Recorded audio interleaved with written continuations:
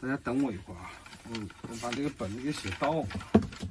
就是我今天要讲的话，口述能力有限，平常日常拍视频就是随口说说就完了。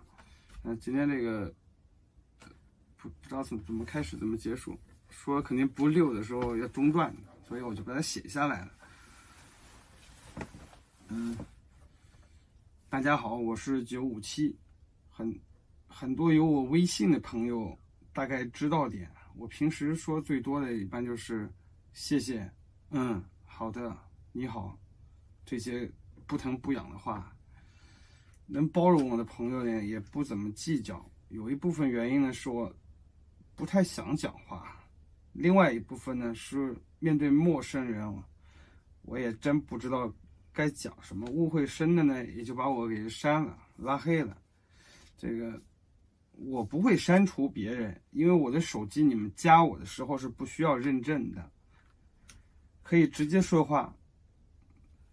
上个月开始呢，我就不太想讲话了，我就后面就加不进了。然后有我微信的朋友呢，需要再次认证，就误会呢，可能就是觉得我把你们给删了，其实没有啊。另外呢，我平时也挺忙的，事情都需要一件件的做。按每天2个片子做的话，我大概需要10个小时，就没有的。我也不熬夜，一般很早8点钟之前肯定睡觉了。8点钟之后的信息呢，都是第二天早上看，有些呢没有回，是真不知道说什么。早上事也多，往那一扔，想想再说吧也给忘了。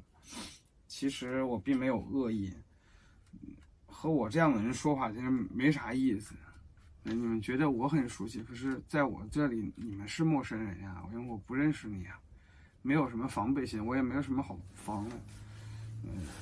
误会想通过这个视频呢先解开，这是一部分哈。关于最近的事情，那些事儿呢唠来唠去的，大家也都是，对吧？就是看看热闹吧。哎，小蜜，你不要坐这儿，我在看书呢。哎，天下谁人不骂人？天下谁人不挨骂？对吧？到我这也没什么好炒作的。我拍片子，被叫卖惨。其实没有这种卖惨的，卖惨的不应该是住在房车里啊，应该是另外的一种生活方式，对吧？也都是后面这些呢，也基本上都是日常的 vlog，也没有说我没钱吃饭了，我没钱干嘛了，我生活不如意了，是吧？别人比我好，我怎么样？没有啊，我没有这样说，我也没有这样做。我也不是每天开着直播，问大家要刷个礼物啊，讲讲话，一天挣个多少钱，真没有。就是视频下方的赞赏呢，也都是大家觉得，哎，这里风景很好，赞赏点，对吧？10块、8块、5块、10块，多的也有，少的也有，对吧？这每个作者都一样，那个头条里它有这个功能。也是很正常的，我也不是那无业游民、好吃懒做、骗吃骗喝的那种人。上次给厂里提意见说车需要在零部件材料上做改动，我想拍出来是让大家知道七哥找出了原因，厂里也改正了原因，以后再去看就不会有这些问题了。有人说你把屎盆子扣在老板的头上，你黑他们，你摸屁股吧，还车不干了，跑了，然后就黑他们，我要跑路了。我可以在这里很负责任的告诉你，七哥在前天收到了办公室的电话，七哥呢升职了，也加薪了，我的工作呢从工厂也调到了北京总公司。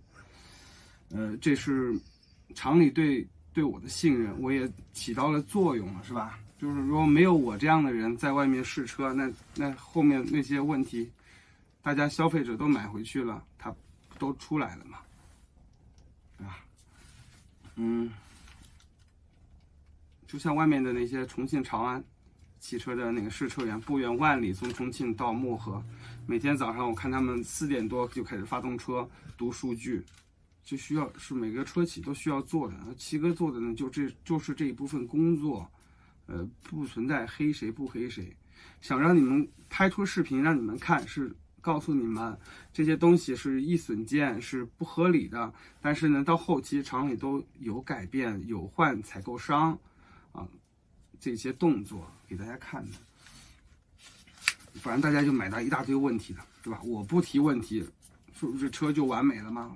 没有完美这2个字的，在东西里面什么叫完美啊？对吧？关于那些说我诈骗的啊，我也回复一下。钱呢，我没有问你们要过，可能是觉得我身体不好又惨什么的，打给我了。那你提出来，我会给你们，我不是无赖。你要是好好说，我现在不想赞助你了。像前段时间，我不想赞助你了，我可以退给你，这个对吧？将心比心，你们曾经帮助过我，我必须要感谢的，我也不会这样，没有必要上来就要黑。你发的那些东西我也看到了啊，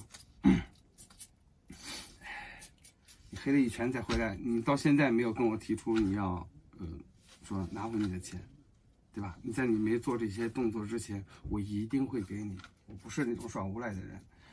我还有一些呢，就是关于我上几集视频，有一集给小花花画了一个眉毛，打扮了一下。在我们看来，这些事情也没什么啊。我相信看我视频90%的观众觉得这没有给花内心造成什么伤害，毕竟我们一直在一起，并没有什么伤害啊。你们让我开直播道歉，说有很多盗赞，这东西很正常，有人喜欢，有人不喜欢的，这都没有关系。每个视频接近有5、6千的赞，能有个几十个、100个盗赞，也是很正常。不喜欢你，我点个这个是吧？也很正常。当你跟我提出来让我开直播向大家道歉的时候呢，我是不能理解我做错在哪里啊？为什么要这么做？我本身也比较排斥直播，因为直播就会有礼物嘛，是吧？就涉嫌欺骗、引导你们刷礼物这些。你说的那些留言管理啊，我每天2个视频10个小时来算，如果我再花一部分时间去做这一些的话，国内国外2个频道，我在 YouTube 的账号是由代理公司做的，他们那边有专业的舆论引导。我在国内我也很少回复评论，因为每天要做的事情很多，再用一些时间去做这个，那我的诗和远方就一点都没有了，没有自己的一个生活时间了。很多时候呢，我也很被动，需要注意的呢太多，一不小心呢，你回了，你说错了。你回错了，你做错了啥事儿了？视频里展现的你做错个啥事儿了，是吧？说错话了，就结果会比较惨。30多岁的我呢，还做自媒体，我还重新立规矩，跟小朋友学规矩一样，事事呢都还要注意，都要小心。以后拍片子呢，我尽量注意，让自己的生活呢好一些，丰满一些。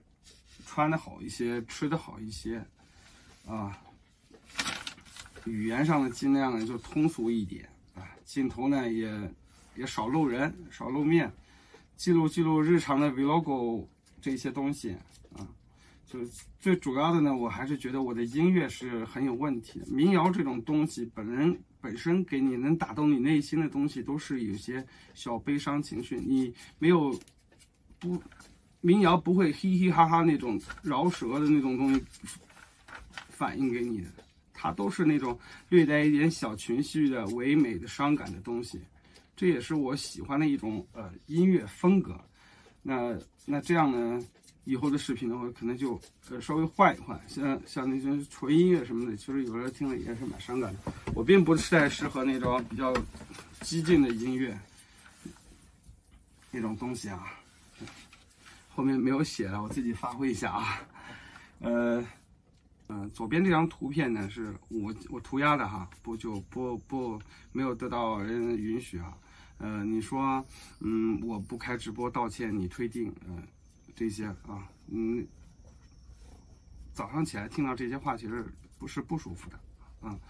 你可以提出你曾经关心我的那一部分钱拿出来，那我肯定会直接转给你的，是吧？这毕竟你给我的帮助，这个你现在不想给我帮助，我可以立刻还给你，但是不需要这样做这种事情去断章取义，去发布这些东西。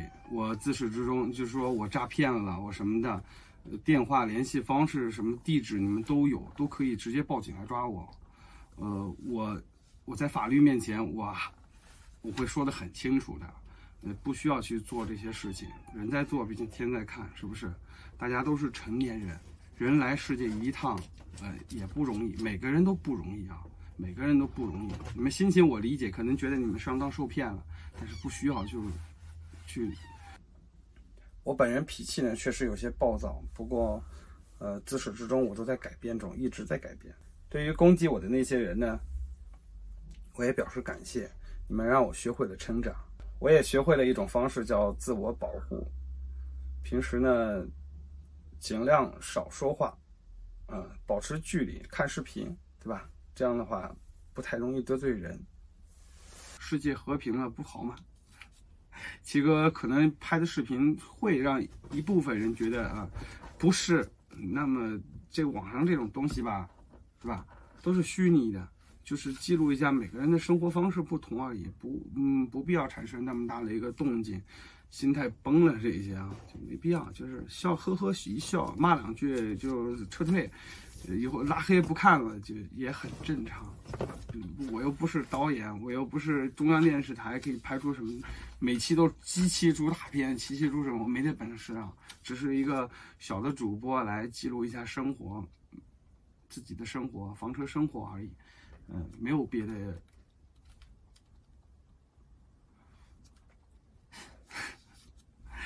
话有点多了，大家是不是听得有点烦了？我们今天视频就到这吧，不说了啊。感谢大家对我的支持和关心。我知道大部分人还是可以理解今天这个视频啊，就是不用去炒作什么的。毕竟世界有70多亿人口，多我一个和少我一个没有任何关系。我拍视频挣的是流量的钱，并没有从用户的口袋里直接伸手要钱啊，因为是平台发我工资，厂里发我工资啊。这在场这东西吧，每个视频都有，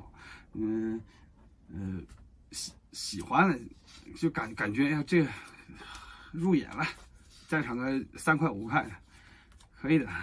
没有看看就我不需要说白嫖啊，欢迎白嫖。你看我的视频是我的荣幸，你不看我的视频，对吧？那我可能是我做的哪里不好了。但是没有得罪，没有伤害，没有这些因素在里面啊！谢谢大家啊，我是957，欢迎来到我的频道。今天的视频再见。